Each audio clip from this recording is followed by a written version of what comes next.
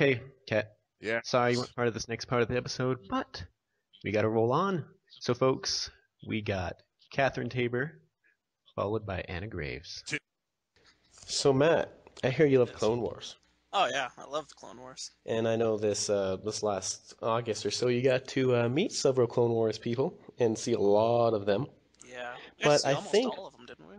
I think I have two of them here that you're going to get to meet now that I don't think you got to see there. Who's that? Catherine Tabor I don't believe was there, Padmé, No, I don't remember as seeing Leia, her. and Anna Graves, who I believe is your favorite interview ever on Bombad Radio. Yeah, pretty much. I don't know. So, That's tough because Jennifer Hale was really good too, but I've definitely listened to Anna Graves more. Well, Anna Graves is like the mom that's really excited Mm-hmm. about everything. Yeah, which is fun to listen to. And I mean, with recent news, she must be distraught. And if you listen to actually, go check out our friends at Rebel Force Radio. They have a eulogy for Anna Graves' character on Clone Wars, which yes, she died, folks. And I need to listen to that like today. This eulogy is amazing. Check it out, folks. And we aren't going to try to do something like that here. We're gonna do a follow up to what we already did. But yeah, that eulogy is amazing. Check it out. Support Rebel Force Radio.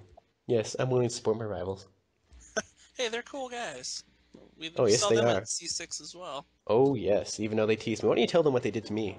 What they did to when we took that picture of you, and they said that you were gunning for them and gonna try to be the competition.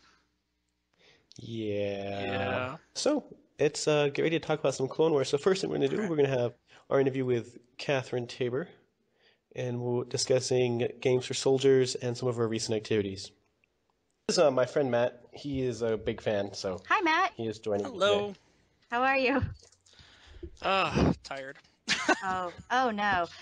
Okay, so the last time you were on, you talked a bit about your Games for Soldiers charity and so on, but recently you got to do a very special treat as far as Clone Wars goes. Were you part of the the USO visit in San Diego? I was, and it was really exciting. It was actually something I don't know if you guys know this, but James Arnold Taylor, aka Obi-Wan, is a big supporter of the troops as well.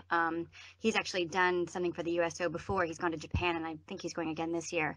So it was something that he and I really had always talked about trying to do and wanting to get done. And our wonderful PR person for Clone Wars, Tracy Canobio, set it up and arranged it so that Matt, aka Anakin, Ashley, aka Ahsoka, James, myself, and Dee, as well as our director Dave Filoni and our producer Carrie, got to go to the Marine Corps Air Station in Miramar, California, and not only do a special screening where we got to show a couple of episodes to the families and the children and some actual soldiers, but we actually got to tour the base as well and check out some really cool aircrafts. And it was all in all an amazing day that I will absolutely never forget.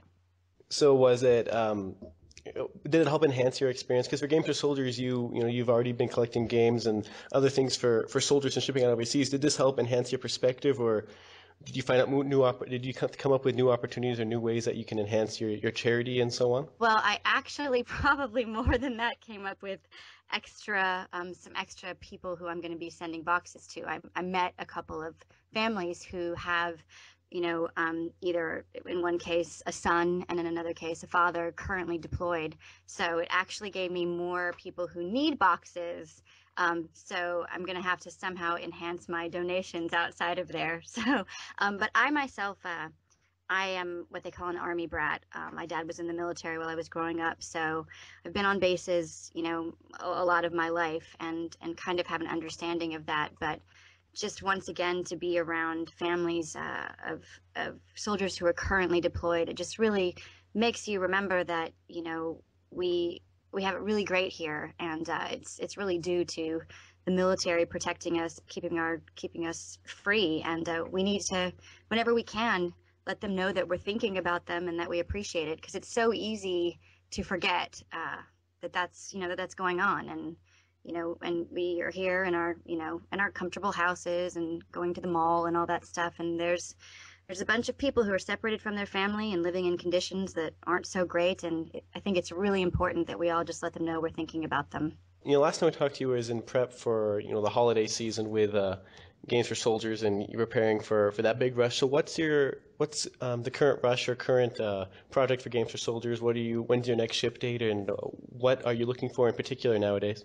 I always do a big push around November, trying to get in there for the holidays. And I'm a really small operation. I mean, it's primarily just me boxing stuff up, and and then I rely on donations of not just games and comics, but also my parents help me with the shipping and all of that.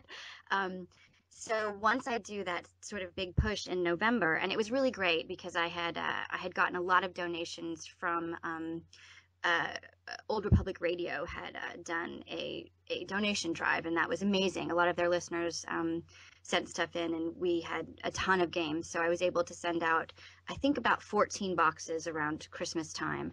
But what happens every time I do that is then another guy or girl overseas will see it and say, "Hey, where'd you get those games?" And then I'll get a letter from them requesting some. So now I have another group that I would like to get something out to as soon as possible. I like to do something in the spring. And I always need PS3 and Xbox 360 games the most.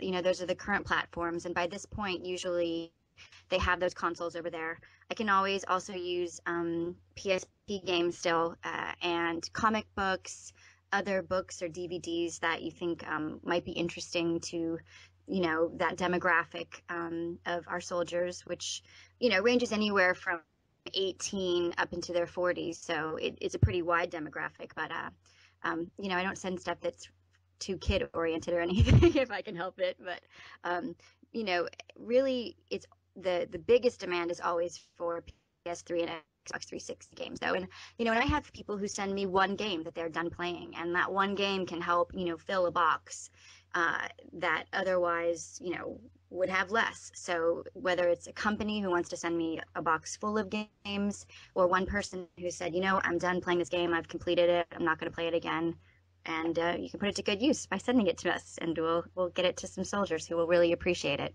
And judging from reactions and photos on your site, they've gotten a lot of great use from soldiers and have helped lift the spirits of lots of soldiers overseas.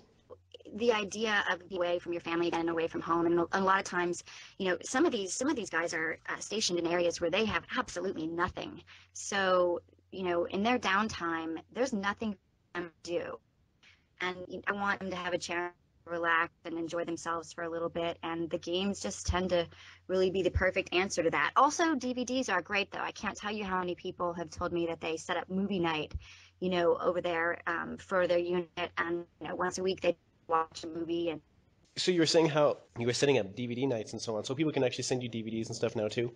Yeah, I mean, the soldiers, any kind of entertainment, I think is really appreciated. So if you've got cool movies that you're not watching anymore, can't really take VHS anymore. I get asked that every once in a while, but okay. So then, of course, to send you stuff, you just visit gamesforsoldiers.com, and all the information is there on the website as always. Yeah, I actually don't have the address on there, but I have multiple emails where you can email me and let me know.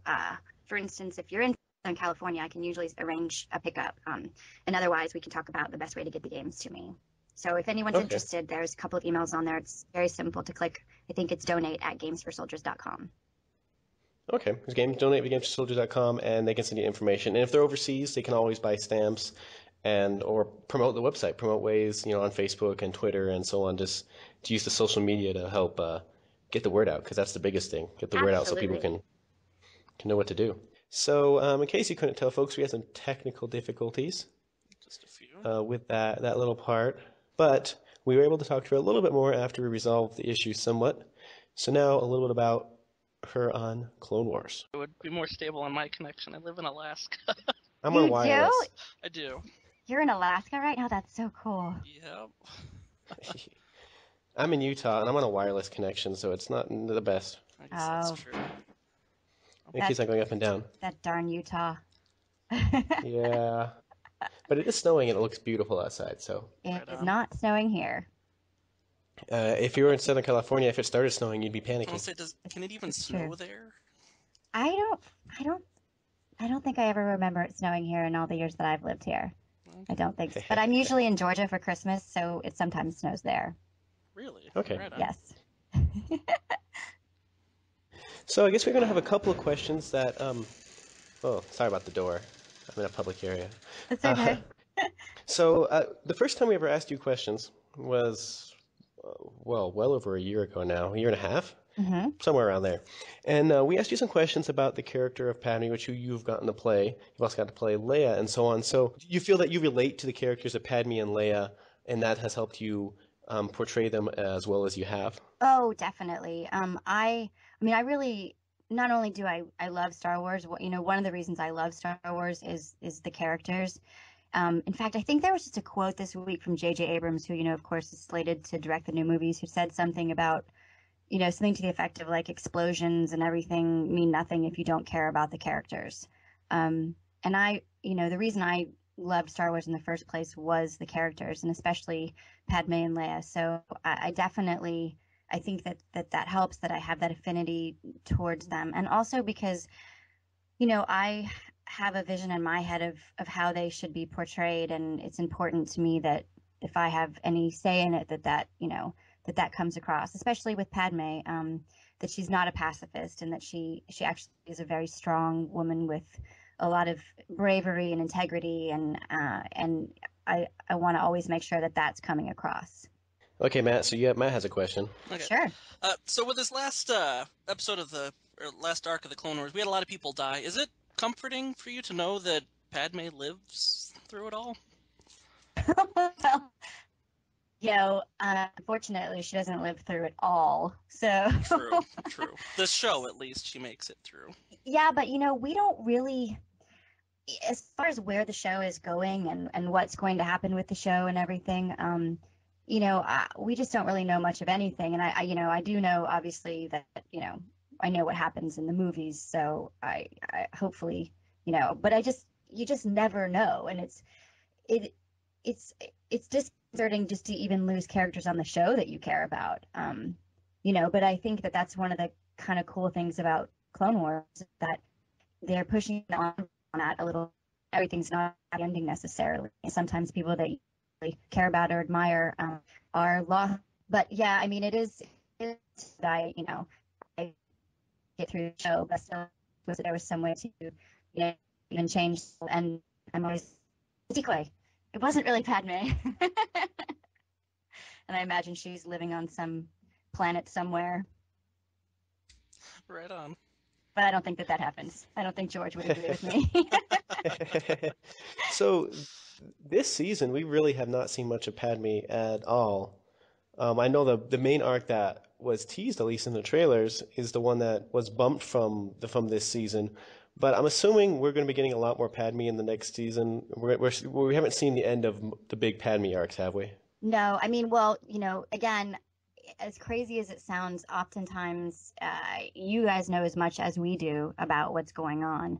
And as far as the chronological order and how they change things around, those decisions are made at the last minute and at a pay grade above mine. So I don't usually know too much what's going on. I just know that the show was originally, intended to explore the time period of the Clone Wars, but from the different perspective of all different kinds of characters and different sides of the universe and different, aspects of the story. So as much as I wish that Padme was always there, I do know that it's interesting for the audience to have some of those different perspectives, and they just started doing these story arcs, and so that's kind of what's happened, and it's changed a little bit from season 1 and season 2, where they were more standalone. There were some arcs, but more standalone episodes.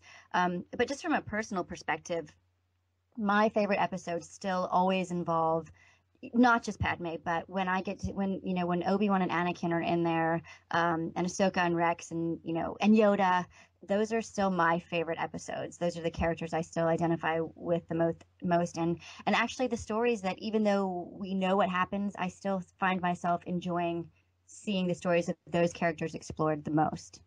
Awesome. So I guess we're gonna wrap up with a couple, real quick questions. Sure. So how are you at bowling? Oh my gosh. Well, did you see the celebrity bowling? That was awesome. Okay, so I'm not normally a nervous person, and I'm usually fairly athletic. I just, naturally am. But so I agreed to do that. I was very excited. And then before we were getting ready to do it, Tracy Canobio, again, our wonderful PR person, said, "Oh, by the way, you might want to practice because, Dave takes this pretty seriously." And then I got so nervous. So the whole time that we were shooting that day, you don't really see any of it, but I was literally on the edge of my seat, just about to throw up every time my turn came up. And you don't really also see this either, but I bowled really, really well or really horribly. So I had tons of strikes and almost had a turkey for all you bowlers out there. But then right before I did, someone said, "Get a turkey," and then it just threw me off. So I really am not a good bowler as far as having some kind of specific form. And like my dad and everybody was like, "Here's what you got to do," and telling me all the moves. And I was like, "I can't learn this all in one day. I just need to use the force," which is what I did. So I was an amazing bowler or a really terrible bowler, but I was the second highest score on our team, and for a while I was the highest, but D is actually the real deal. So Yeah, and in that video they focused a lot more on Ashley and right. Right, Ashley. her troubles. Yes, yeah, and I think Ashley and Chris had worked together on Course for the Force, so there's some history there. Okay, so I guess last question is to your fans and to the listeners of this thing. What do you have anything you want to say to the fans of Clone Wars, the fans that you work with video games, the supporters of Games for Soldiers? Anything you want to say for your final words before we let you get off to your audition? Thank you. Well, as usual, I just really want to thank everybody for, working in the Star Wars universe. The fan base is just something different from anything else out there. It's just really special, and we just appreciate them going on this journey with us. And I, on a personal level, always look forward to just more Star Wars in my own life and my own career. And I appreciate everybody being there with us and supporting us, and especially people who support Games for Soldiers. Again, it's such an important thing, I think, for us to do, and it's a simple thing to put a game in the mail if you're done with it, and I promise you it will make someone really, really, really happy. So so I just want to say thank you as always, and I'm sure everybody's excited and nervous as I am about the future of Star Wars, that we now have had so many announcements since we last talked. It's a really exciting time for Star Wars, and I'm glad to be a part of it. Well, thank you for this. If we lost anything in that little burst of iffy connections, I'll just send you an email to get contact information for Games for Soldiers. Okay, sure. If you don't mind, and so we can fill that in for you, so we can get that word out. And thank you for letting us have some of your time. We know you're extremely busy and you're about to run off now. Thank you for taking time out of your schedule, and we the fans love it. And I feel like I didn't get to talk much to Matt about Alaska. Now I'm so intrigued. So we'll have to do this again so I can find all about Alaska. Jeremiah's from Alaska too. I'm from Alaska too. I'm just in college. You are? He lives 5 minutes away from me when he's up here. Wow. I mean, I don't know if you know this, but Deadliest Catch is one of my favorite shows. So I was just like, I imagine if I ever stop acting, I was going to be a crab fisherman. But I'm guessing that's probably not going to happen. But I like to think about it sometimes. That would definitely be interesting. Well, if you ever want to be on again. If you ever want to be on again and have plenty of time to talk, we can talk Alaska. We can talk all that. I am perfectly willing to talk to you as much as you want. Well, let's think as it gets closer to Comic-Con and stuff, and maybe if there's more stuff announced Star Wise or some other stuff coming out or something, and we have more to talk about. Definitely give me a shout. These last couple of months were just I was out of town multiple times, and so it really kind of I was out of town shooting something in Georgia, and then I went back to Georgia for Christmas, and so it was just this crazy time. But as of right now, I am here in town, and so maybe closer to the summer we can talk again. Okay. I get married in May, but we'll find time. Oh, wow. Okay. Well, congratulations on that, and then I will talk to you maybe after you're back from your honeymoon. I'm okay with this. Okay. I think she'll want to talk to you too. So have a good day, and good luck in the audition. Thanks, and bye, Matt. See ya. Thanks. Bye. So that's Katherine Tabor. So Matt, now you've been able to see how we do some of these interviews. Do you see why some of them are so short and hectic, and how busy these people are? Well, absolutely. I mean, it's not surprising at all that they're busy. She had about 20, 25 minutes to actually talk before she had to get out the door. And that's giving us some extra time because I she know. originally said about 10:15, and we were able to get a little bit more. But yeah, and she'll be on again. She wants to talk to us about Alaska. I think we'll just have to oblige. Well, we know a little bit about Alaska. Maybe when I'm in Alaska this summer, Steph and I can come to your house and we can record. We can talk to her, and Steph can be the outsider to Alaska. And we can just talk to her about Alaska. Sounds fine. Yeah, and then your mom will be like, "What are you doing?" Like, "We're talking to a famous person." She hot? Yes. Yeah, right. I'll shut my door and say no. Stay away. And then Michael's like, "Matt, Matt, Matt, Matt." Oh, dude, Matt. he came in my room like the minute before you called me to show me this game that he got today. And I'm like, no, you have to go away. You can't bug me for like the next hour. Just go. Well, that's Katherine Tabor. We always love talking to her. She's fantastic, and it's kind of sad we haven't gotten to see her much this season at all. Because the Clovis arc seemed to be the arc that was focusing mainly on her. Mm-hmm.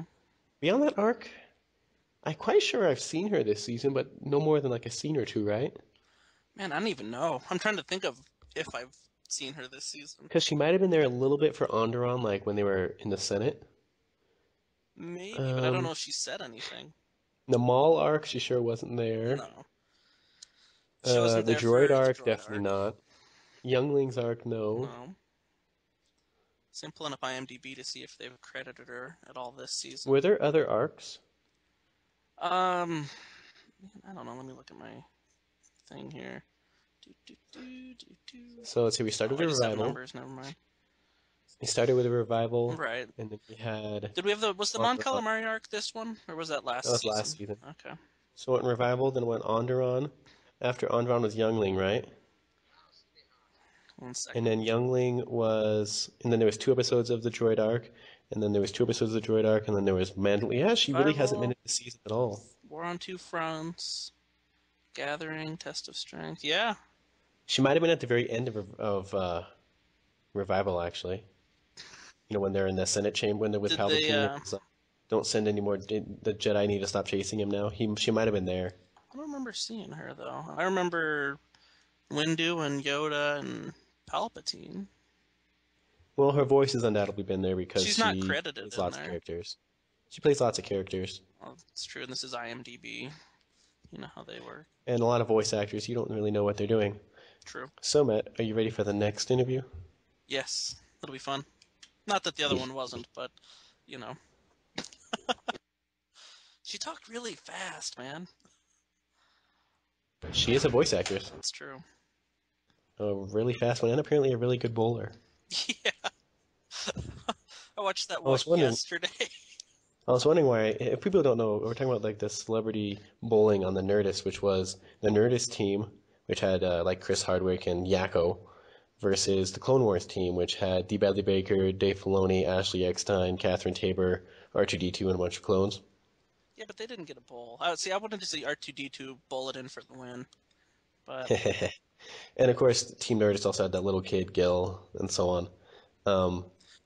Just so you know, if you haven't seen it, you should watch it, but the Clone Wars team wins. We'll say Kat Tabor is the reason why. well, if she was the second highest score on their team, I'd say she was a decent amount of the reason why. And we didn't really see D bowl that much in that clip, did we? No, but he did seem to be like the beast on their team. Like the actual Well, yeah, bowling plus he guy. had all his clones supporting him. Yeah. He had his backup brothers. But now, let's have our little chat with Anna Graves, voice of Satine and other characters in Clone Wars. May her character rest in peace. Hey, Hey there, welcome back. how's it going? Oh, things are going great, except for my... quick question. Have you seen Clone Wars today? Yes, I have. Were you screaming at the TV like the rest of us? You know, it was early. I watched because I I watched the East Coast feed, so it was like 6:30. I dug it. I kind of dug it. I was Oh, I loved it. I just when the ending happened, I was like, I need to know what happens now. yeah, no, and you know what is cool actually is that's kind of how I felt after the last couple of episodes in the Mandalorian arc, and then today was definitely ooh, to catch a Jedi. Oh yes. Yeah, Okay, no, so it was just good. introduction. You know who I am. Yep, Ket's not with me today. Instead, I have my friend Matt, who's we'll say he's a big fan. Hello. sweet. Hey, You always Matt. say that Our, about me. our interview with you was actually one of our top interviews we've done. We actually had an award show for the podcast, and yours was second place. And so Matt was the main one, like promoting the episode like crazy. And so No he's on for way. our follow up. That was my Oh, favorite. very cool. Oh, cool. So Well, he's God, excited. I hope we do as well this time. Just chatting. No pressure. None at Yeah, all. no. Yeah, right? Well, we can always do better. We got to shoot for first place. What won first place? We had an actor by the name of Andrew Loudon who was a stuntman for episode 1 on, but in his Nice. interview he's also a stuntman for Marvel now, and so Not he anymore. hopefully by accident, but he told well it wasn't accidental. He spoiled Iron Man 3 and Thor 2, Oh, no. and like Yeah. and then all the news sites got hold of it and spread it everywhere, and then Disney Marvel started talking to him, and I was like, I can't take it down. You know this, right? Because I asked him literally like, I know you can't spoil about this. Can you tell us anything? He's like, well, I can spoil a lot. And he started talking. I'm like, I'm going to record. Wow. Yeah. Yeah. Yeah, you got to be careful with that kind of stuff. Yeah. Okay, so welcome back to the show. It's Hey, thanks. been a year, Yes, or almost a year by now. it has been. And I have to say, the last time you were on, you mentioned how we'd have to talk to you at the end of this season of Clone Wars, and Matt can attest to this. As soon as you said that, we hung Yeah. up. We posted the episode. I'm like, Satine's dead. Dead. Yep. It was true. It happened. You know, and I've known for a long time, and it's hard, like, you know, like you were saying, not to spill the beans, but it was a big deal. It was a big deal. And it was very well done. It was. It a great was. It was death. very. What did you And, think? you What know- did you guys think? Y'all want to hear what you think? Oh well, for me, I knew it was going to happen by then because like when you saw the trailers and so on, you're like, I knew I figured Satine was going to die, Yeah. but it didn't stop it from affecting me. Like literally, when that was happening, my fiance and I were basically nearly crying. We're like, it just Yeah. like when it happened, it was like bam, like whoa. I knew it was happening, but it hit hard. Well, the way that it was done, and I mean, you know, just right in front of Obi-Wan, just to, you know, literally for nothing except for Darth Maul to get a chance to watch him suffer in that moment. It was really emotional. It was horrible. And judging from the photos that we saw from James Arnold Taylor, it was emotional for you to record it. It was. It really was. I really liked Satine a lot for many different reasons, and it was sad to see her go. So but shortly after we had recorded the episode, I made my first and only trip up to the ranch and got to visit Dave Filoni and everyone and take a tour and you know, sit in the theater and watch some upcoming episodes from season 5. And I actually, what did I see? I saw some episodes that were going to air later in season 4 and in season 5, and it was kind of funny because that kind of took the sting out of it. You know, like we were all joking about how we had just recorded this episode where this tragic thing had happened, but yeah, you know, it was, the show must go on. Indeed. Let's hope it continues going on with season 6. I know, right? Yeah. The silence is scary. Well, I'm sure Dave will say yay or nay, or, you know, let everyone know as soon as that's an official thing. So. Yeah, but the silence on Detours and 1313 and everything except the movies is just like, I want to know what's the point of celebration if I saw all this stuff there and got teased. I need to know now. I know. I have some friends that work on Detours, and I'm like, man, when can I watch this show? And I there's not much information coming out of those people either. So. So you need to go find Jennifer Hale and poke her until she tells you, or Mr. Faison or Weird Al to say, tell me now. I need to know. Right. So, I mean, no matter what, the shows are being made, you know that. So, they're working on them. They're working on, you've seen people going in and recording Clone Wars, so It's just how we get it. It's the determining factor. Exactly. So Matt, what did you think of Satine's death? I thought it was epic.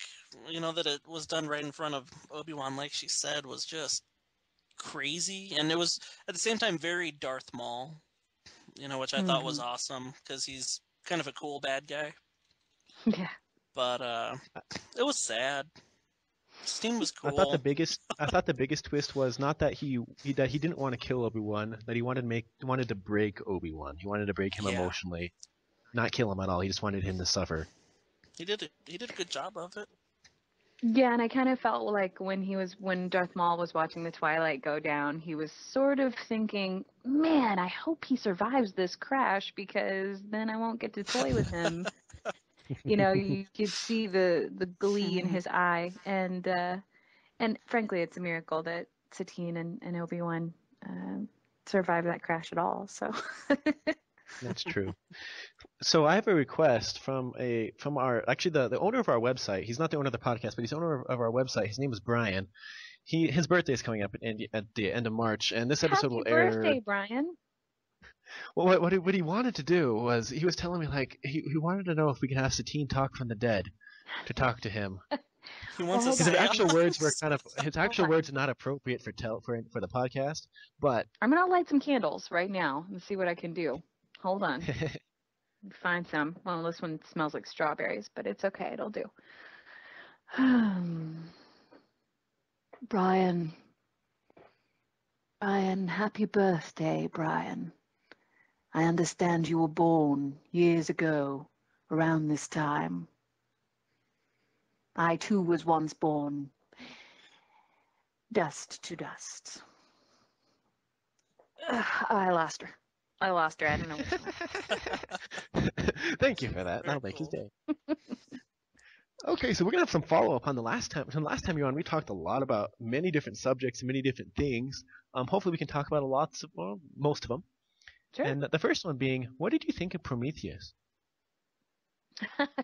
You were really looking forward to that one. What's funny is I was very much looking forward to it, and I shortly after I talked to you guys, I think that was it had just come out. Basically, the one time that I got to sit with Sam Witwer and talk with him and Dave Filoni for a long time. I mean, before a session, we just sat and chatted.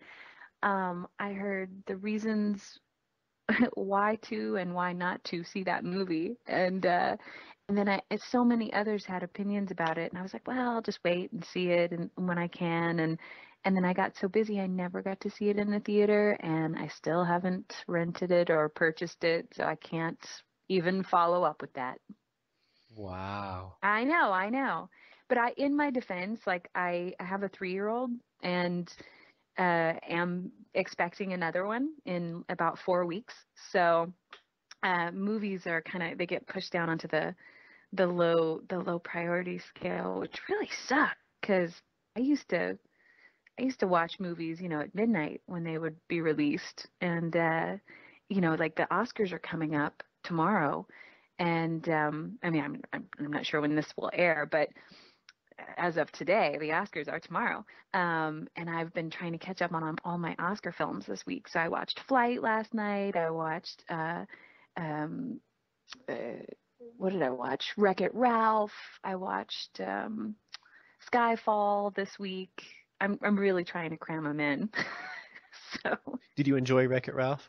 I did. I enjoyed Wreck-It Ralph a lot. And it was intriguing because I was curious to watch it with my daughter because she really doesn't know what a video game is. And I, on the other hand, grew up in the 80s with an Atari and, love video games and work in the video game world. So I loved Jane Lynch's character. She was awesome. And Ralph was really well done, and Sarah Silverman was wonderful. The voice acting was really good, and the animation was really fun. It's one of those movies that I want to see again, so that I can, because I think I was, oh God, my child's going to be scared of the cyberbugs, but now next time when I get to watch it, I will know she can handle it, and I can enjoy it. What about Alan Tudyk basically resurrecting Ed Wynn from the dead? It's good times. Seriously, right? I thought that guy, I was like, this guy, no way that guy is still alive. He has to be dead. There's no way he's alive. And like Alan Tudyk, I'm like, what the heck? How did this happen? Mm-hmm. No. There were things pulled way out for that film. Sugar Rush was excellent. It was really good. It was great. And do you know what Q*bert is? Did you ever play Q*bert? I know the character, but I never played it. You never played Q*bert? I don't think so. Yeah, Q*bert was one of my favorites.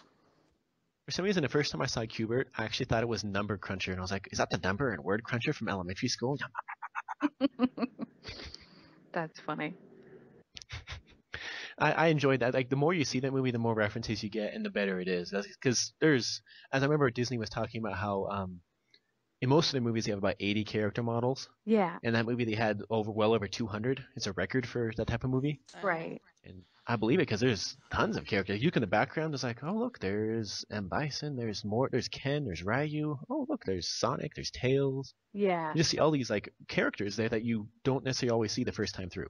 Mm-hmm. Yeah. No, that's why I want to see it again. Those details it was definitely a thoughtfully crafted film with a love of video games, and I will watch that again. And I promise I'll see Prometheus and let you guys know what I think of it. Because I am a huge Alien and Aliens fan, and whenever that is on, like, I will watch it, even though I own it. You know, it's like The Godfather.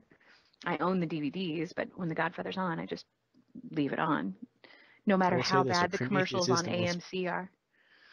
Prometheus is the most beautiful movie of the year. Like, I fully expect him to win Best Special Effects tomorrow because it's a beautiful movie. Yeah. With its own issues, but it's a beautiful film. Yeah, I did hear it was lovely, and but the plot was the problem. So I'm curious. The plot was fine. The plot's fine, and the characters are just stupid people. We'll go with that. So, you said you were seeing all these other Oscar movies. What did you think of Skyfall, the 50th anniversary of James Bond? Skyfall was really good. I enjoyed it so much, and I don't want to give the ending away for those of you who are listening. Did it hit you hard though? Did it hit you well?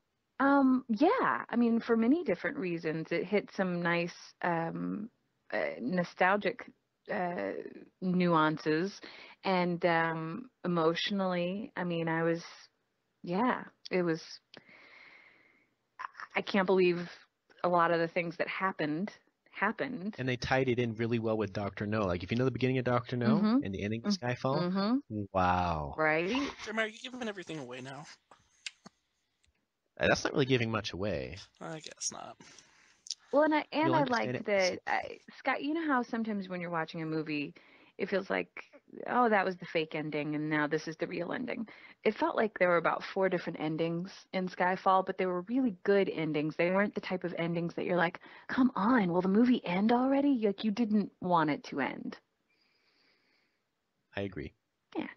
So I guess my question for you then is, tomorrow's Academy Awards, which movie do you want to win Best Picture? I can't. I really don't know because I haven't seen. I can't say because I haven't seen Lincoln. Have you seen Lincoln? I have seen Lincoln. What did you think? It's Spielberg's best movie in a long time. I can definitely see why people really, really like it. It's really well made. And Daniel Day-Lewis, I think what they did is actually got a time machine and switched places with Daniel Day-Lewis and Abraham Lincoln. Actually had Abraham Lincoln be there because he is, wow, like that is Abraham Lincoln for me. And some people might disagree because it focuses a lot on politics and a lot on the speeches and heroicness of a guy. The guy we idolize, they put that picture in front of us, and some people don't necessarily like that. Yeah. But it's very well made. Though I am personally rooting for Argo just because I want to see Ben Affleck give the finger to the Academy for not giving him directors. Yeah, I am baffled why he was not nominated for Best Director. And I have seen Argo, and I loved it. I thought it was really good, and it was very well directed, and it was very, I mean, the look of the film, he made you feel like you were pulled back to that era without it even feeling like a period film. Like, you know how sometimes when you're watching a period film, you're like, oh, this is very staged to be in that time, within that time frame as far as the wardrobe and things like that. But the way that it was shot, I mean, it was shot beautifully. The cinematography was gorgeous, and I really liked the story. And I really don't have any problems with Argo. I think Argo would be a really great winner. I've not seen Django. I've heard fantastic things about Django, and I've I heard really want mixed to see things about that. Django, and Yeah, I've heard great things. I've also heard that it's too long. So yeah. Well, yeah, it's Tarantino. His movies tend to be really long, and you either really love them or you think they're excessive. yeah. Well, and I was a big fan of Inglorious Bastards, and I know a lot of people were on the fence about that film, but I like Tarantino so much. I really love Pulp Fiction. I love Kill Bill, Volume 1 and 2. You can't just see one, you have to see both. To those of you who've only seen Volume 1, stop it. But yeah, I do want to see that. I feel like tonight, like I need to watch Silver Linings Playbook and Zero Dark. I don't know how I watched Zero Zero Dark Dark 30. 30. I do have Silver Linings Playbook at home. I could actually watch that, but oh, and Les Mis. I loved Les Mis. Les Mis is the epitome of go big or go home. Yeah, yeah. Well, there you go. And so it may sweep a lot of awards. But One of my I friends, if you know the story of Les Mis, one of my friends was just like, it was like, why are we watching a movie that's so sad? I'm like, it's called The Miserable Ones. Why the heck would you think it's supposed to be happy? it is, and that's kind of why I haven't sat down and watched it. But I Oh, mean, but it's so I've good. and I know the music. I know the soundtrack. I'm a musical theater person. I have actually never seen a staged version of Les Mis, which is very bizarre, even though I know the music. And I've seen the film that Liam Neeson did? Yeah, Liam Um, Neeson with Jeffrey Rush and Uma Thurman. yeah, yeah. I mean, that was in the 90s, and that was the non-musical version of the film, and or of the story, and it was a good film. But yeah, so I'll have to Les Miserables it up. So since you have a 3-year-old and so on, hmm I'm assuming you've probably seen a lot more of the animated pictures that were nominated. Yeah, I mean, she's a huge Pixar girl, so she's it's so cute because a lot of her friends are into princesses, but she's a Cars girl, so I've seen Cars 1 and 2 a million times, and she cannot wait for the movie Planes to come out, which I'm trying to figure out what exactly is happening there. I think it's coming out in August, and at first it was like Pixar's doing it. No, just Disney without Pixar and this and that, and there was Please all be this. better than Cars 2. Do I think what? Yeah, the movie? Oh yeah, I mean Yeah, Cars 1 is definitely better than Cars 2, but Cars 2 is enjoyable. it's enjoyable, but it's like you watch it I'm like toys, toys, toys, toys, toys, more toys. Yeah, yeah, I agree. Yeah. I enjoyed Yeah. all the animated movies nominated this year because we had Brave, Wreck-It Ralph, Frankenweenie, Paranorman, Pirates, Band of Misfits. They were all very entertaining, well Well, made. I have to say I'm a huge Frankenweenie fan because I'm a Tim Burton junkie. So you could see the passion and the love with which he made that film and why he wanted to tell that story. And I guess either you hated it or you loved it because when we walked out of the movie theater, my husband was like, I can't believe you made me go see that. And I was like, are you kidding me? That was phenomenal. So, you know, to each his own on that one. But I have not seen Brave yet. This is how behind I am. Like, I would love to see Brave. Love. And I haven't seen it. I would say Wreck-It Ralph is better than Brave, See, but well, I'm glad I've seen Wreck-It Ralph. There you go. and if your husband didn't like Frankenweenie, he might like Paranorman better because that seems to be the similar type of film, but more modern sensibility about it. Okay. We'll What would check you out say to that, the Matt? Would you say Paranorman might be more appealing to people who like current movies over Frankenweenie? Yeah, definitely. But I thought Paranorman was better than Frankenweenie. But Wreck-It Ralph was definitely the best of the lot. And Paperman at the beginning was an excellent little Awesome. short that is like for a college crowd here. That was perfect for the college crowd. My goodness. How do you guys view the animated shorts? Like, how do you get a hold of them? How do you watch them? The Usually I beginning of the don't see them movie. I see them at the beginning of the movie Yeah. usually. Some of them when they pop up on like Deadline.com or something like that. I was like, oh, here it is. But I haven't seen like the Simpsons short that's supposedly also really good. But I did see Paperman and the other two, I think. Hmm. But usually they pop up on Deadline or something, and I'm like, oh, here they are. Yeah. Yeah. Watch them.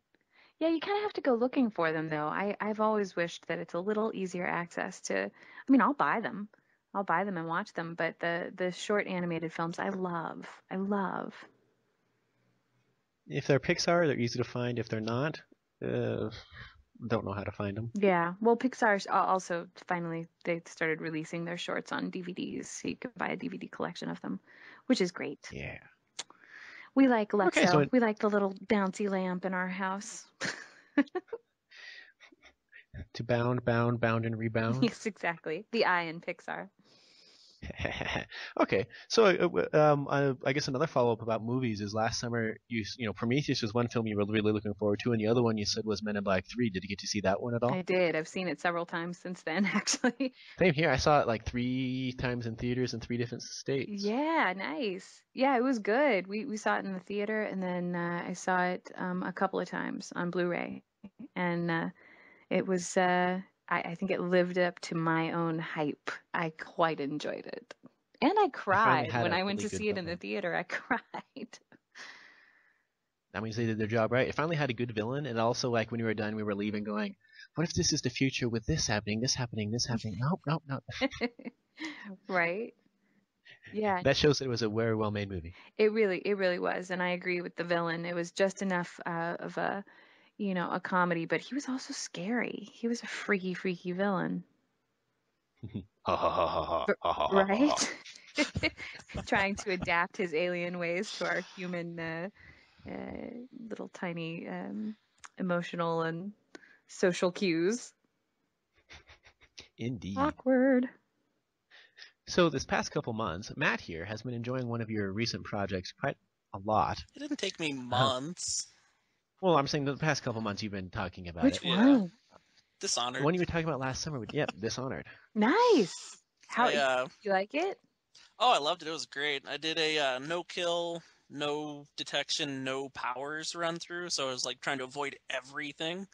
And I'd actually forgotten that you were in it. And I'm watching the credits roll, and I see Anna Graves. I was like, wait a second. I know that name. So I texted Jeremiah right away. It's like, dude, I forgot she was in here. Nice. Yeah. It was good, though. I didn't kill you. Oh, good. Well, I guess good. Oh, yeah. Oh, Lady Boyle. Yeah.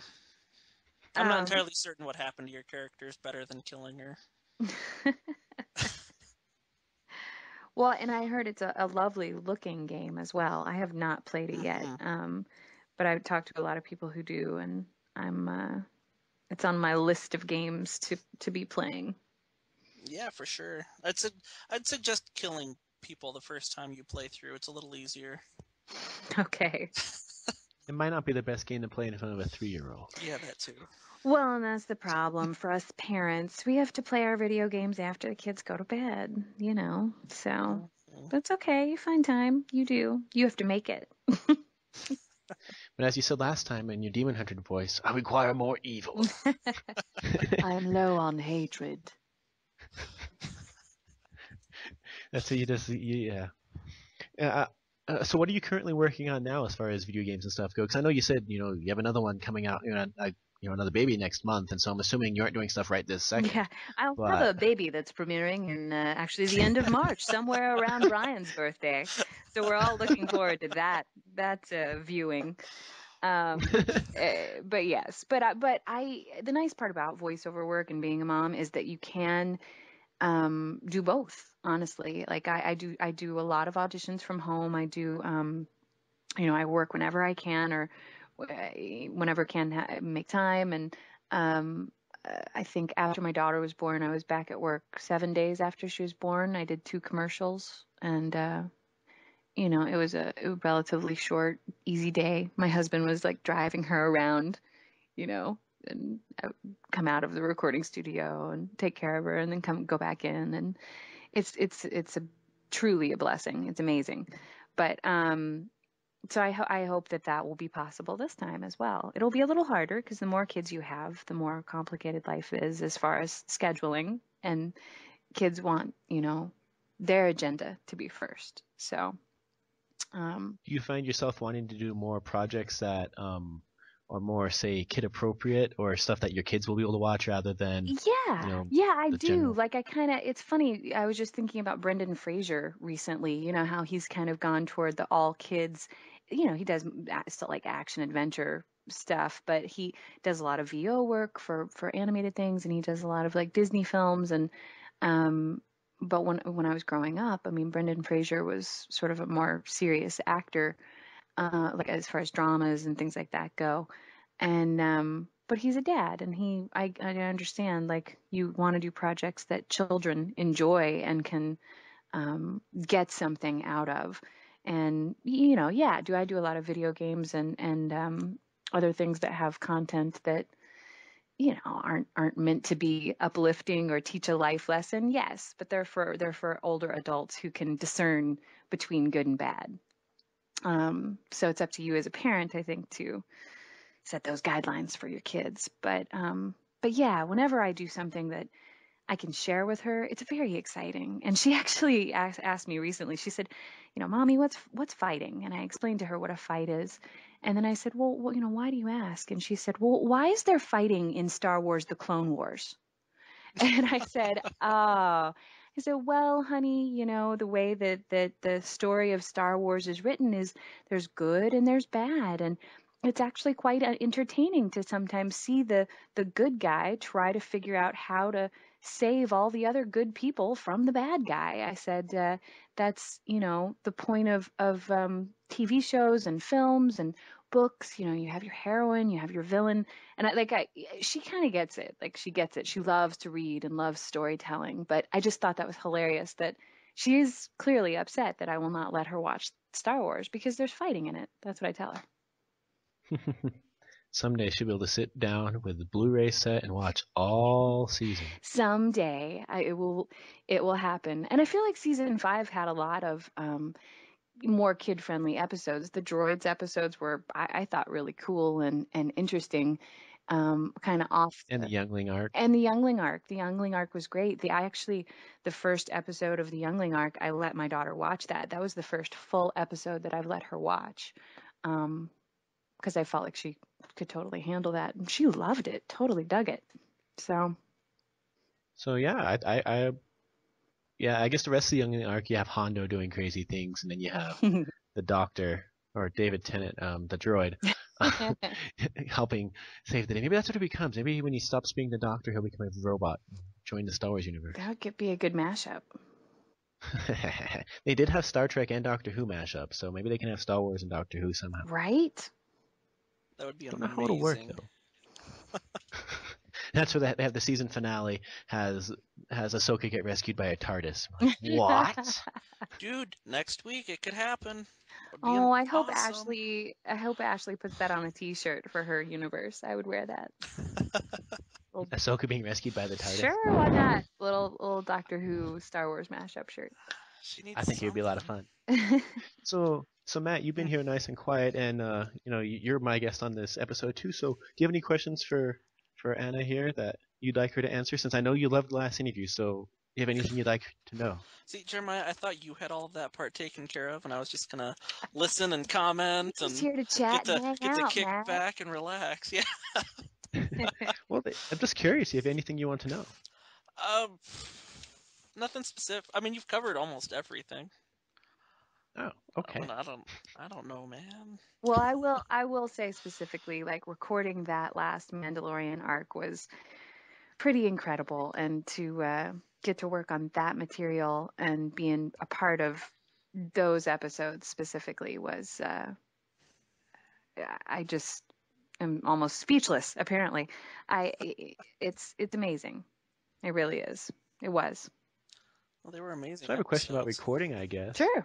Please. And when you do voice acting, sometimes you do sessions alone. Sometimes you do sessions with other people. Mm-hmm. And I know some actors like Sam Witwer are really animate when they're voice acting. Oh yeah. Lots of movement and facial expressions. Do you have any experiences doing voice work for any project you've done where either yourself or someone else gets really animate and it's really hilarious to watch them do it, or really distracting sometimes with how into the character they're getting? Well, yeah, and I've been guilty of that, but I've worked with guys that do that, and it's you do your best to keep your composure, and it's not polite to stare, so you kind of continue looking at your script and know what's happening, but you don't you don't comment or make a face. It's part of the gig. It's part of the fun part of the gig, because on-camera actors don't have to do as much to get a lot across, because you have the camera right there, in your face. And with voice acting, it requires a lot more animation throughout your body to get that expression out. And depending on what type of voice you're doing and what type of character. I mean, obviously, like watching D. Bradley Baker do some of the range of alien noises and the way that he finds it, and he kind of plays around with it, and he'll snort and do different sounds before he finds the right one, and then he'll say, oh well, how about this, how about that, and offer some choices, and then Dave Filoni's like, yeah, perfect, and Corey Burton, same thing. He's a man of many, many, many voices and sounds, and I learn a lot by watching those guys. Like, I really do. And I go home and I practice making animal noises and snorts and grunts and monster noises and aliens. I mean, I have to. It's my job. Did you ever do an episode where you had to hear the voice actor for Zero the Hutt do his voice, and did it ever crack you up? Because that voice is just hilarious. No, I've not been. Have I been in there when he's recorded Zero? I don't think so. I don't remember if I have. That's a good question. Yeah, I really don't remember. Because that voice coming from who it is just like, are you serious? Cad Bane and Zero the Hutt is the same person? Yeah, and I feel like there was last year, and I've been sitting, next to Corey when he's switched back and forth between, some characters into others. I don't want to say who, because I don't want to give anything away.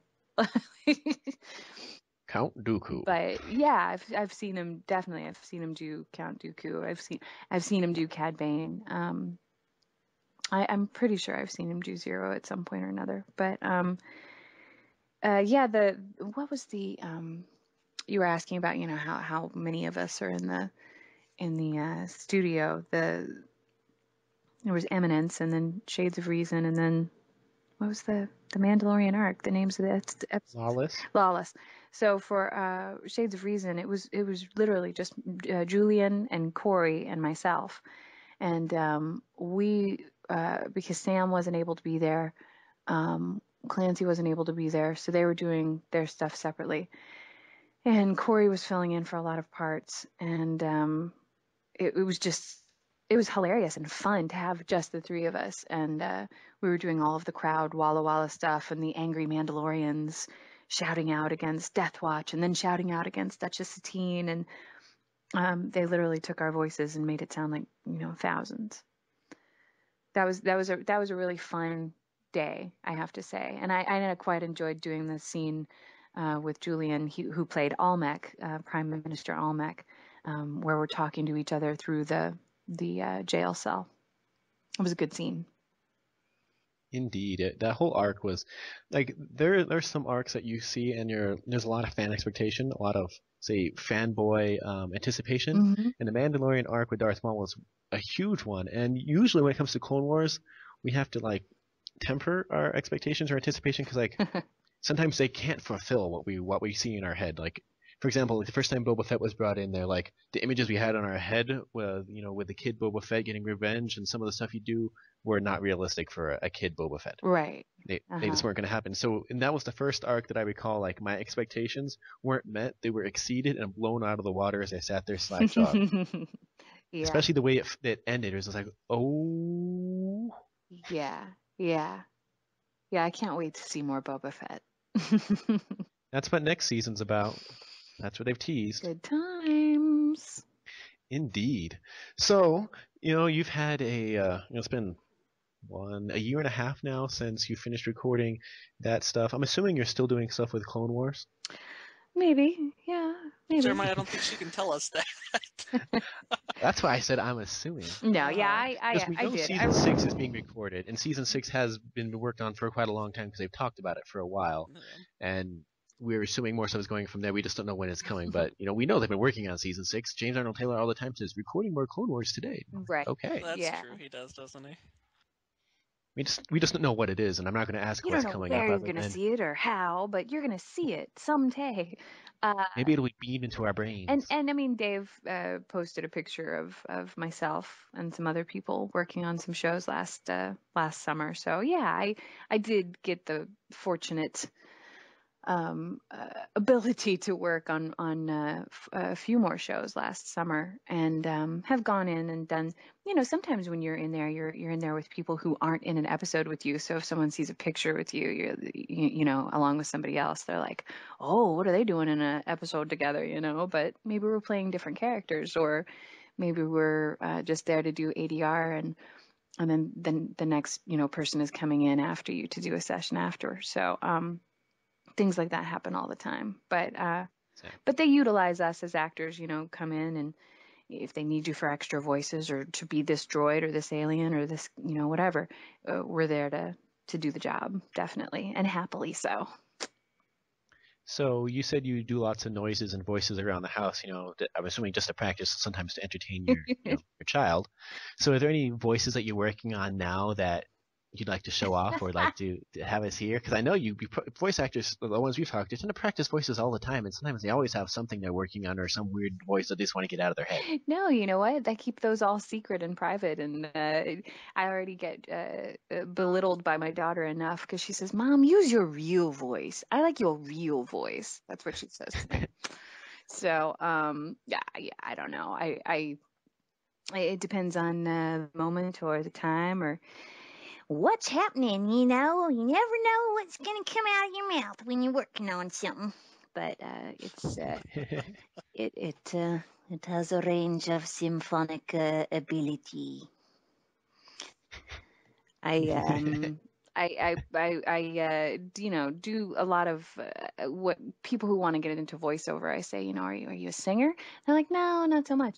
Well, maybe you should, even if you're not the world's best singer, take some vocal lessons, because if you can learn to adjust the pitch of your voice from lower to higher, there's a range of sounds there that you can play with. And my everyday normal speaking voice is really actually nothing special. I don't particularly like the sound of my voice, but if you tell me what you need, who the character is, something about her or it, if it's not human, then I can create that sound. So with vocal, another thing with a vocal coach is lots of people, it happens with singers, especially with rock singers that try to do growling, if they don't know how to take care of the vocal cords, they can lose their voice really easy. And so people that do singing and that do, vocal work, they have the vocal coaches to make sure they don't destroy their vocal cords. Oh, really. yeah. No, it can be very dangerous. So you have to know what you're doing and try to know your own limitations, because everybody has a different limitation when it comes to your voice. And you find that out when you go to a loud party and you're yelling at the person next to you just to be able to hear yourself get the words out. And then the next day you have no voice. You're like, what happened? You have to know how to speak loudly or how to be heard without damaging yourself. I imagine it takes a lot of training for James Arnold Taylor to do Johnny Test, all the time. Yeah. Oh, yeah. Right. I mean, I can't imagine doing that voice all the time, and you have to figure out the comfort level with which to do it, and he has found that, I'm sure. So, because otherwise he'd be in trouble if he has back-to-back sessions. And there's the guy who does Yakko from Animaniacs. He does that voice all the time, but that's not a normal voice, and so it's like one that he really has to train his voice to be able to do. Because I remember we've talked to other voice actors, like Richard Epcar was on, and he was talking about how he had to do a Call of Duty game, which involved him lots of screaming. Then he had to go record for Legend of Korra, but because of the screaming, he couldn't do Legend of Korra. But his vocal cords have been so shot by then that he can only do like a deep voice like this. And apparently that was the exact voice they needed for their characters who got really lucky. But he was just saying how like a lot of these sessions is like destroy your vocal cords, and if you have too many packed close together, you are very limited in what you can do, even if you're the best, because Yeah. Oh yeah. some of the things they want you to do, you can't scream all day and still expect to do all your voices all the time. Oh yeah. No, it's the best when you can actually specifically request and schedule especially with video games, that session be at the end of the day, and even better at the end of the day on a Friday, because then you have Saturday and Sunday to recuperate, because you're doing these blood curdling screams and death sounds and falls and really fun vocal stuff to do as far as just getting to be that loud and having somebody engineering it and recording it, and but it can be dangerous. So do you have fun doing death screams? Because in a lot of your games you've done and TV shows, you do, you've had opportunity to do quite a few death screams or dying noises. Yeah. Do you have fun doing those? Oh yeah, they're fun. I don't recommend anyone dying or being killed, but I recommend every now and then just letting out a good scream, a good blood curdling scream, or a good. It's very I don't know. I'm a pretty even emotional person anyway, but there's definitely something therapeutic about it. After you leave that session, you're like, all right, right on. Whew. So do you have a favorite we'll say favorite death of yours, since you've done a lot? Do you have any that you like more than others, or some that you say are exceptionally well done? The way, like, I don't know, like in Diablo, for example, Diablo 3, when the demon hunter dies, there's the scream. Right. And you die. I'm assuming in Dishonored is the same thing. And of course, you have Satine's death and others. Is there any that you've particularly thought was very well done, very dramatic, Shakespearean? It's funny because I would actually love to hear. There was some stuff I did for Dishonored, since we're talking about it, since Matt likes it, where Lady Boyle gets eaten by rats and dies that way. I would love to hear how that ended up sounding. You'll have to just try it and let me know how it sounds, because that was a hard one to do. I would imagine. You mean you've never been eaten by rats before? Sometimes you have to use your imagination, because these things have never actually happened to me. I know. Wow. I know. As one would hope, you had never been eaten by rats, but you have to use your imagination. I'm trying to think. There were definitely some fun. I always think of BioShock 2. I had to make some sounds where I was being frozen, but it was almost like, they really wanted something like guttural, like I was being frozen from the inside out. So it was like almost like you could hear my insides freezing, and then the sound comes up your throat and out, and it's a very painful scream, yet you're being frozen. And there was a lot of different deaths that I did for that game. But then I've done like Command and Conquer and different stuff in Call of Duty. I did Modern Warfare 1, 2, and 3, and did a lot of screaming and yelling and stuff like that. XCOM, soldier in XCOM, and I just worked on the new XCOM game actually too, which was really cool. But yeah, Teenage Mutant Ninja Turtles. I did a little thing actually that aired a couple of weeks ago. There was an episode where I played, Leonardo on the show likes to watch soap operas, so I play Celestial, one of the girls on his favorite throwback retro sci-fi cartoon that he watches, and my character gets zapped. So I remember having to do a whole range of, as she's getting vaporized.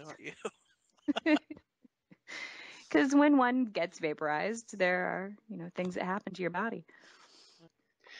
So in a lot of video games and in shows, if you look at the cast list, you're like, some of the names you look at like, wow, like Christopher Lee was in this, or this big actor was involved in this. Have you ever like gone through a TV show or a game that you recorded your stuff for, then looked at it later, looked at the credits, and went, man, why didn't I record with that person or that person? Or, what the heck? Why didn't I know that person was there? Oh yeah. And sometimes they'll tell you like who's gonna be in like I remember the director was like, Susan Sarandon is in Dishonored. I was like, what? Right on. When is she coming in? Can I just hang out in the lobby or whatever? And it's cool when you get to actually meet them. But yeah, I mean, celebrity talent is definitely a draw for games, TV shows, and movies, and then we small time actors just come on in and fill in the filler parts. But you guys tend to do most of the lifting, because one example we got was from Richard Epcar, who was saying how he was recording for Kingdom Hearts, and how Christopher Lee came in there. And with most voice actors, as we've heard time and time again, you record something, they're like, do it this way, or no, do it faster, do it slow, try this accent. Right. They might tell you to do multiple takes, but Christopher Lee, they told him not to do it once, and he said something along the lines of, "Now listen here, Sonny. I'm going to read this script once, and you will record it. When I'm done, I am leaving. Here you go," and starts talking. How very Frank Sinatra. I'm assuming people like you wouldn't try that. It just, I need work. Well, I enjoy being a voice actor, and I enjoy for myself trying out different ways of reading characters. So yeah, I mean, we all have our limitations to which when you're in the booth, as long as they're utilizing your time to the best of your ability and you're giving them what they need, I think that's what's important. You have to have a mutual respect for the relationship and why you're there to do the job.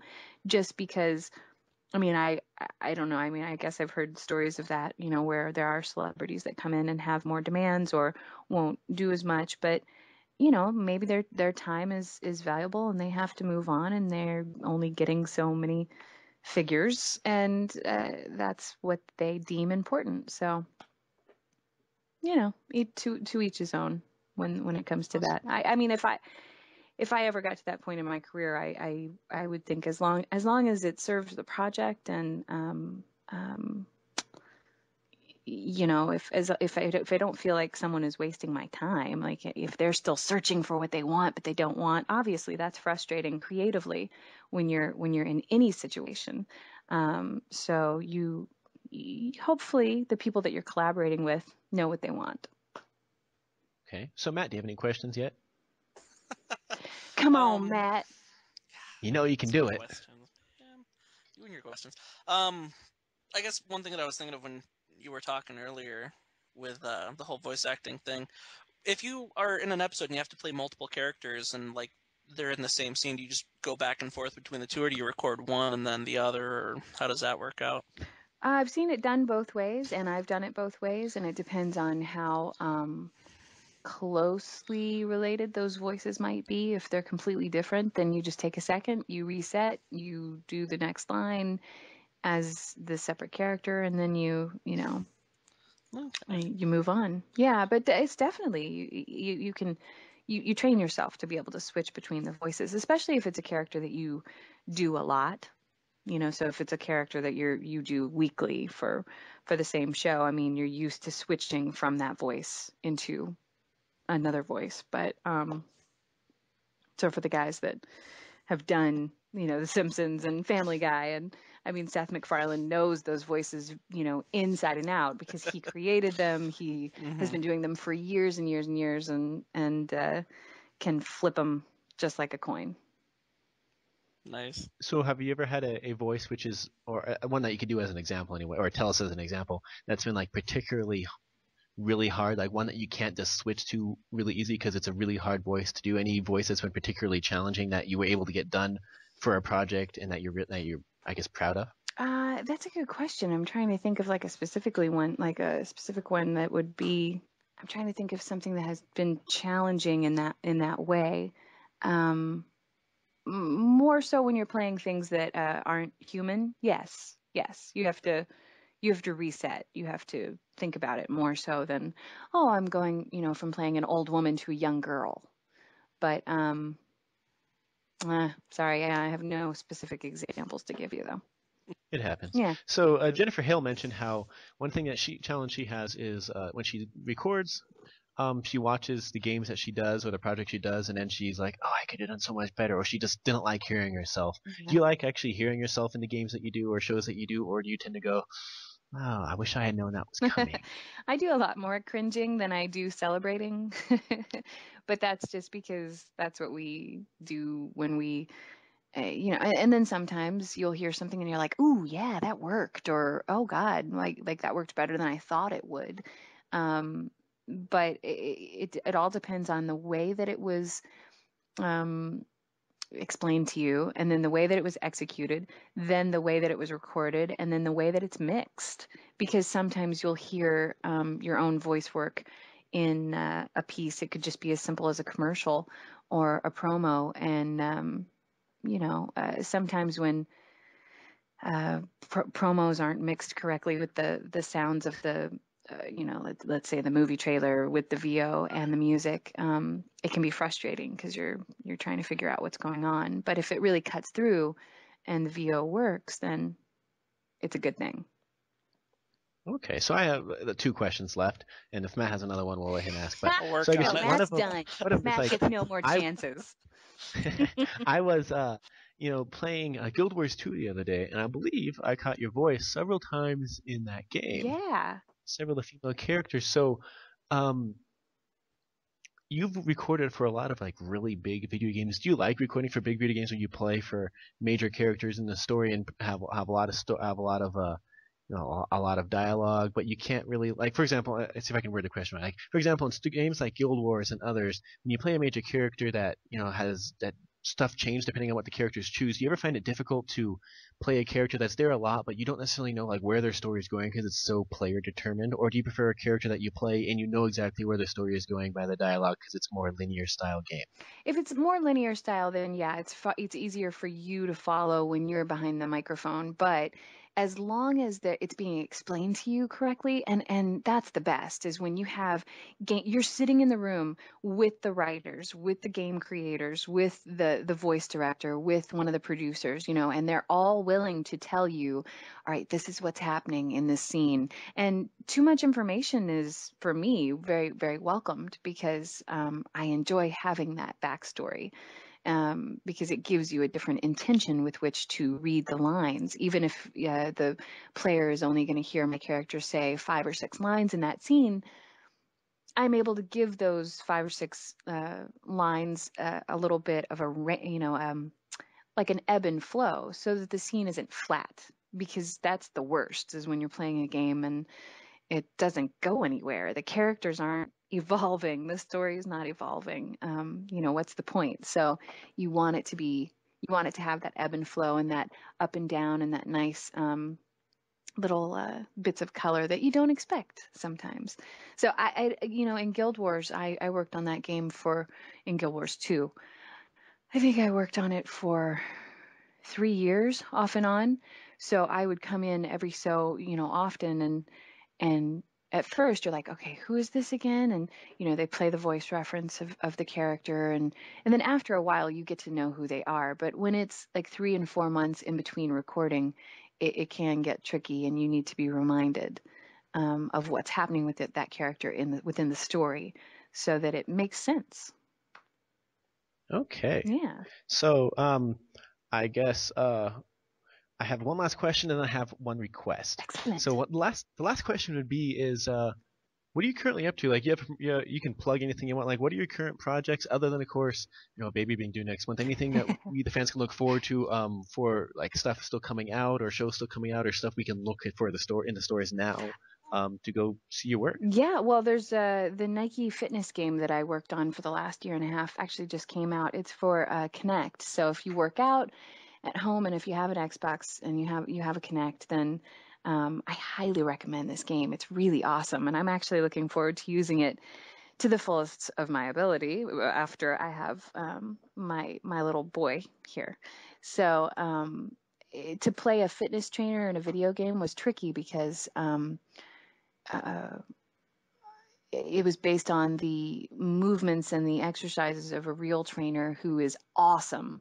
And I took the voice along with the game creators and created, something similar, but something that would be easy to listen to work out with at home, that you weren't like, yelling at or telling to shut up, because she's your trainer. You should want to follow along. You should want to do what those exercises are doing. But we had an incredible amount of material to record for that, and it was. So I'm very happy with the way that turned out.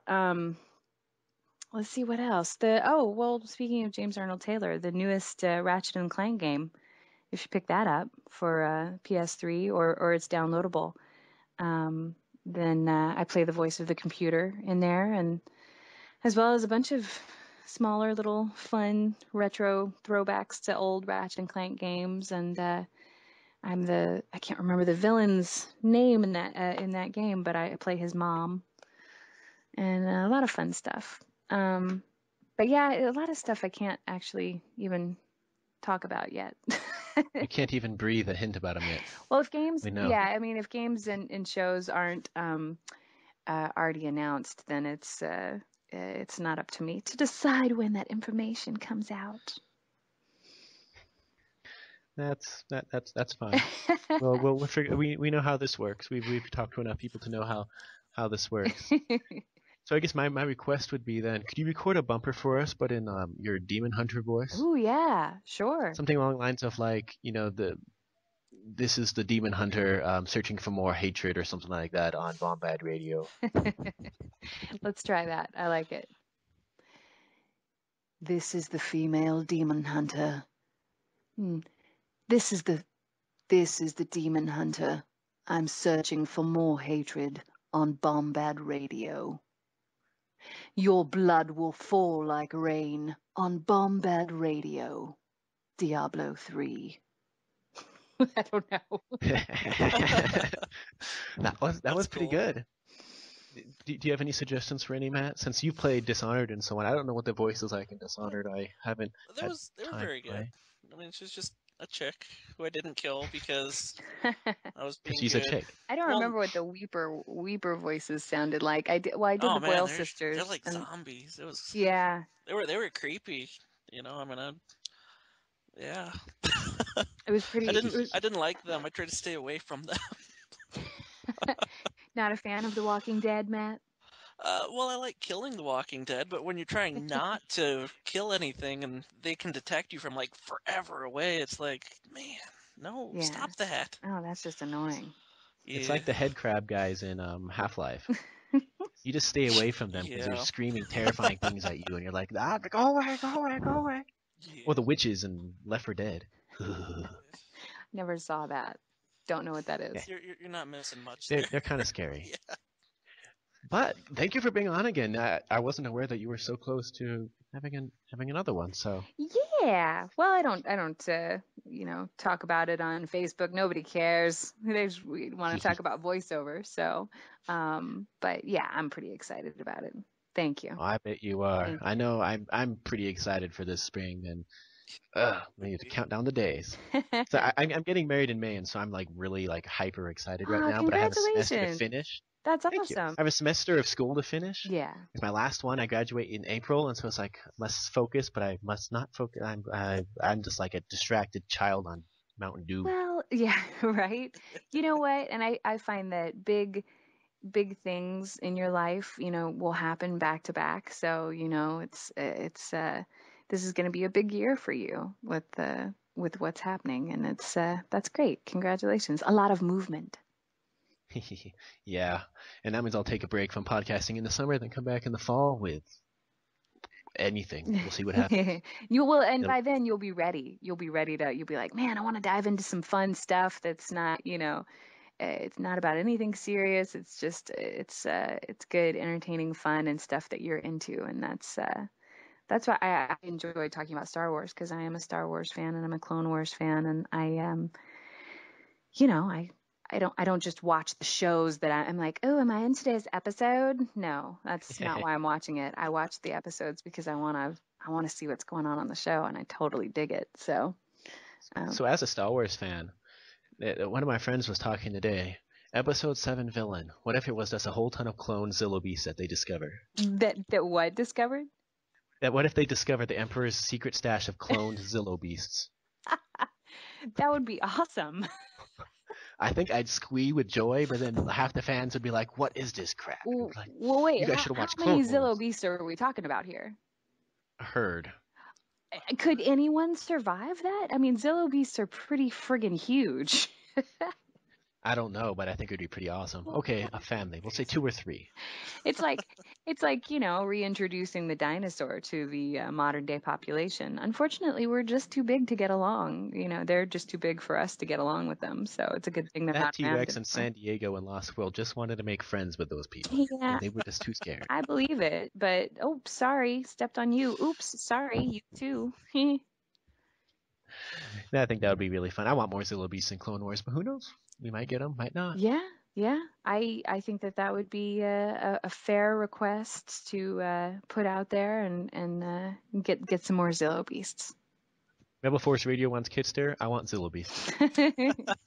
Give me Zillow or give me death. I'm sure Dave Filoni wants more Zillow beasts too. He's a huge Godzilla fan, so there you go. Okay, well, thank you for being on. Thank you for giving us your time, and we wish you the best. This episode should be up. This episode should be up in about a week and a half. We're actually going to hit about 250,000 downloads really soon, and this is going to be part of our hoorah. Ooh, nice hoorah! Well, thank you very much, you guys. It was good to talk to you again, and I'll talk to you again next year. After we'll see some more big things happening, and then we'll talk again. And good luck with the new baby. Thank you. Take care. You too.